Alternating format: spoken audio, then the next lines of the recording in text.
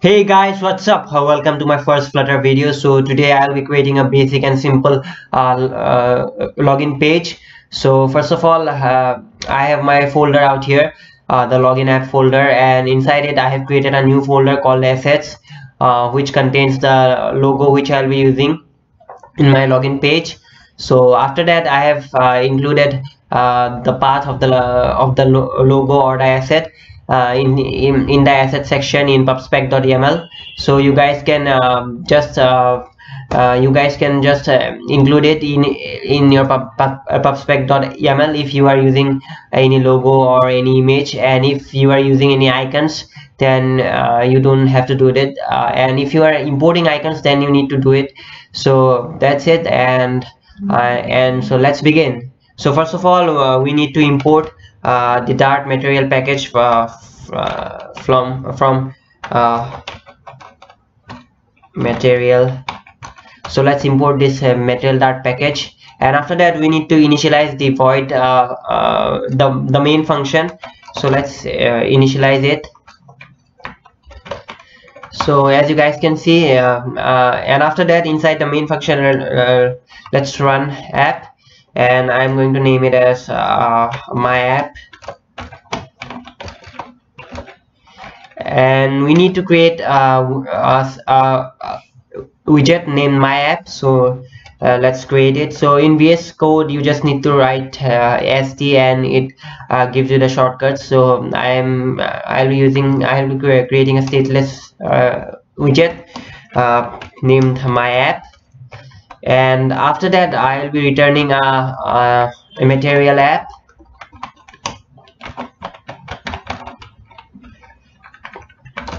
And inside the material app, let's give the title. So the title would be login app,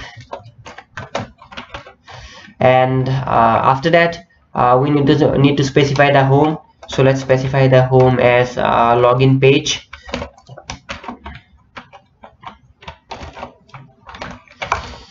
So I don't have the login page yet, so let me create it. So I'll be creating with a stateful widget the login page, and after that I'll be returning like a scaffold. So let me return a scaffold,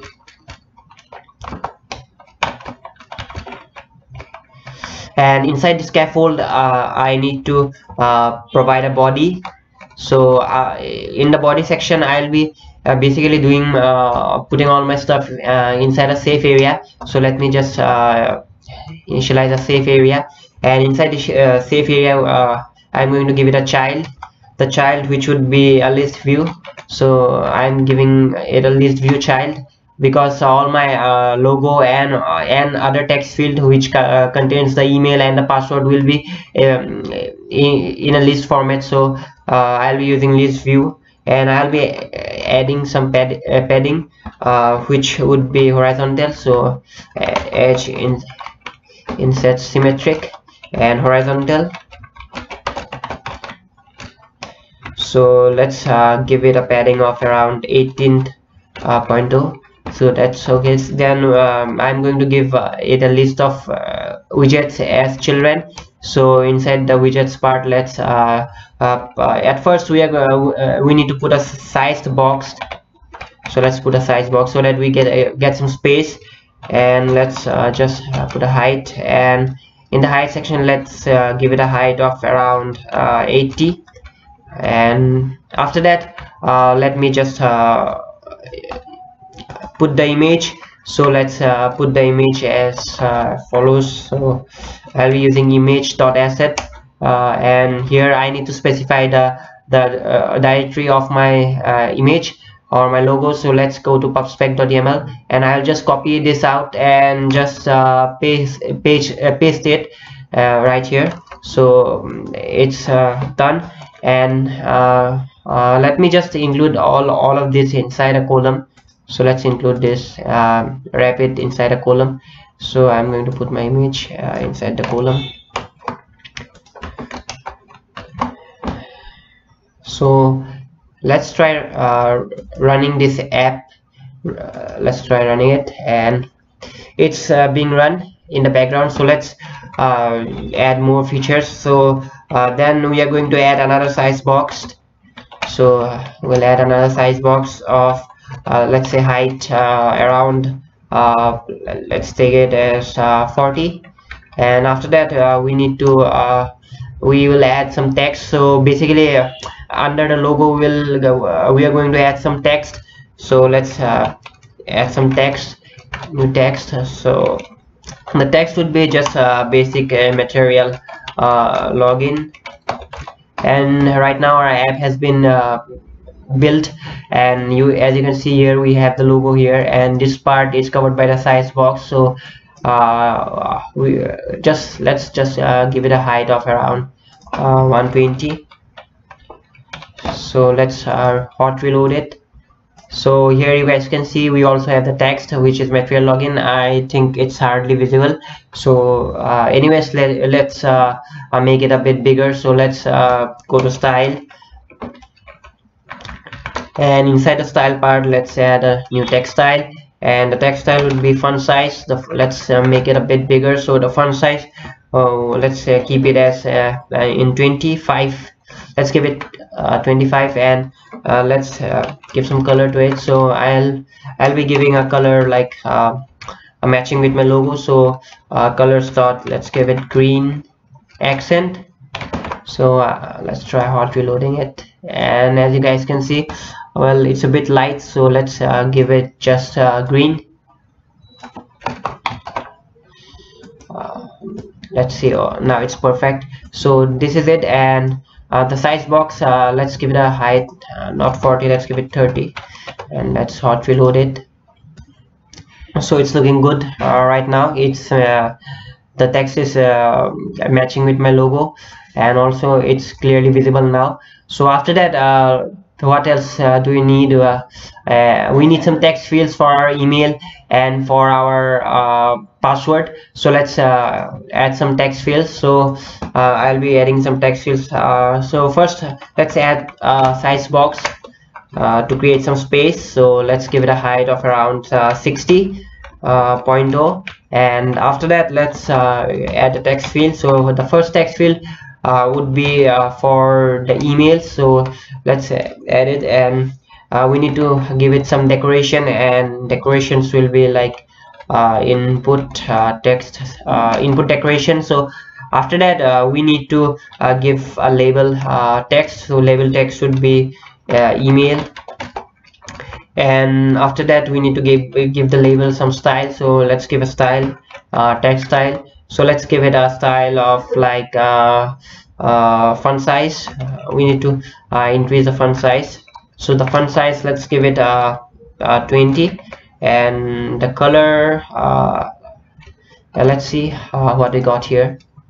So we got the text field. So as you can see, we have got the email, and yes, it's working perfectly fine. So that's it, but it's looking a bit stale. So let's do a simple modification. So let's add like field and give it a value true.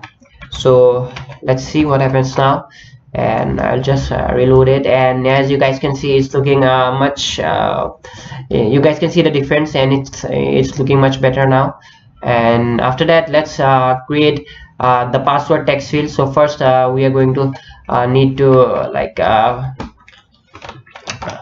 give a size box again. So let's give a size box, and let's give it a height of 20, and after that let's give a comma, and we basically just gonna copy this up and just paste it right here, and this text will change because it's about password. So let's give it a password, and after that let's hot reload it again, and as you guys can see, we have both the email and the password fields. And let's give an email @gmail.com. let's give a password. So I'm giving anything, but as you guys can see, the password should not be visible. So we want it to be hidden. So let's just do a small modification here. So let's go to like what else do we have here? Do we have obscure text? Yes, we have it, and let's set it to true, and let's see what happens now. and as you guys can see, we have the password has become the password has become invisible, like it's not showing the password. So that's what we wanted. So it's cool now, it's perfect. And after that, what else do we need? We need a login button, and also a customer sign up page for new users, registration or anything else. So let's create our login button first. So after this, we need after the text field, the password text field, we need a column. First we'll need a size box. So in the size box, let's give it a height of let's say 20. Let's maintain some uniform space, and after that we need to add a column for our button.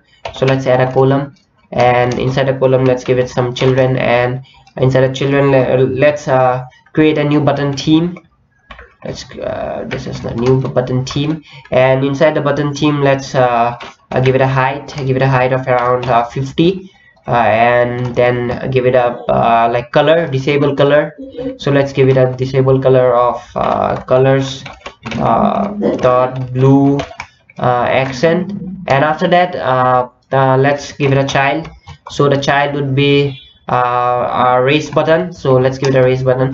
So as I mentioned earlier, that I will not be handling any backend logic or any business logic out here. So I'll just keep this on press button as on press option as null, and I'm going to later on make videos on how to validate all these forms. So right now our login button will be disabled. It will be shown here, but nothing will happen if we press here. So this is just for this is just a basic simple login page, and let's not make it more complex. So let's just give it a child again.